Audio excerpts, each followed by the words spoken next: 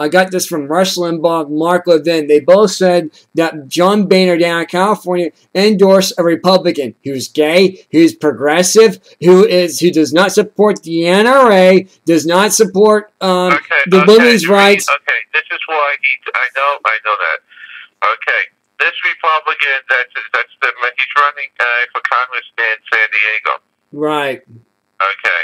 The reason why he's being endorsed is because it's the Democratic seat that we're going to pick up. Okay.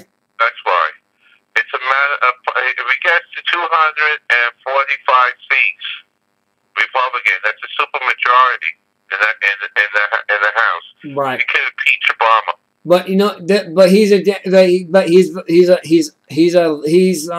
a rhino too as well. You know, he's a flip-flopper and a half. This guy's outrageous in San Diego. This guy's here he's a nut job. He's a wacko. Also, you know, the left-wing polls that are coming out, it's not real.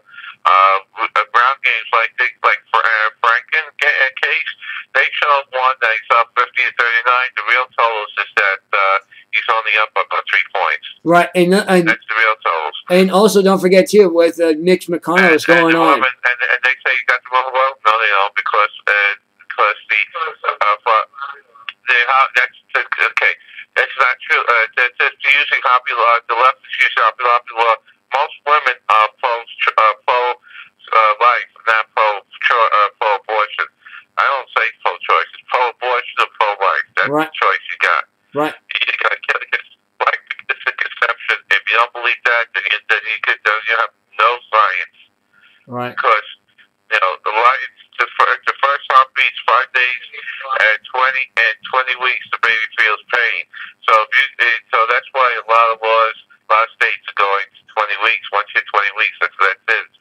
And abortion says left don't like it, but you don't want but that's tough. You know, and if they and most women think it's their choice to keep the baby, not to abort it, and they don't want to be forced to contraception, and they don't want to be forced to do things that they don't want to do, and that's why it's backfiring. The so-called war of women is backfiring on the Democrats.